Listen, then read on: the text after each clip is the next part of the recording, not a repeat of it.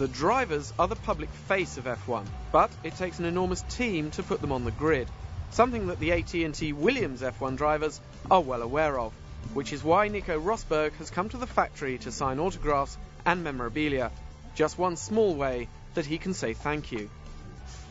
Cheers, sir. Good luck on Sunday. After the signing session, Nico has an interview to do with German TV about the differences between his modern F1 car and the cars that his father, world champion Keke Rosberg, drove for Williams nearly 30 years ago. Also meinen Vater kann ich überhaupt nicht dran erinnern in der Formel 1.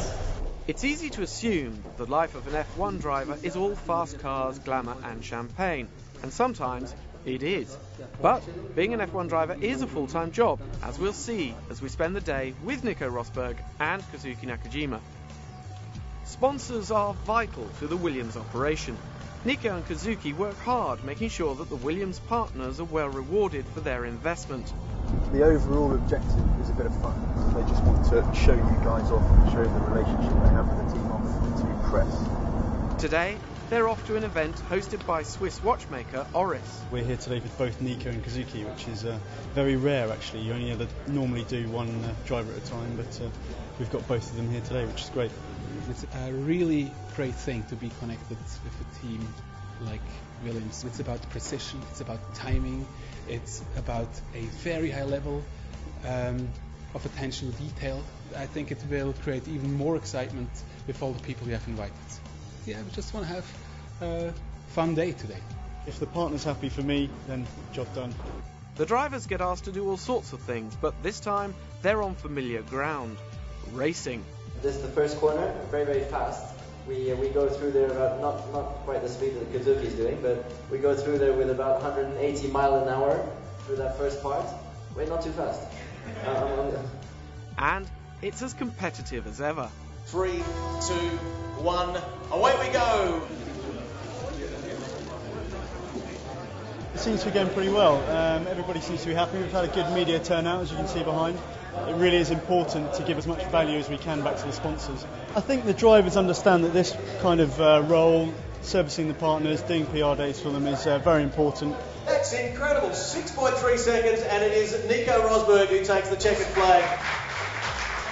Kazuki, what happened on the back straight there, mate? Was it a grip issue? I think so. The track grip was really low, and then maybe I had a problem with the warm-up. So yeah, I pushed a bit too much on the first lap. We do always keep the drivers' interests at heart, so we'll never do anything over the top. We won't have them out late at night at sponsor events before a race. Fastest time, especially if you can beat 6.3, will win the Kazuki Nakajima limited edition Oris watch.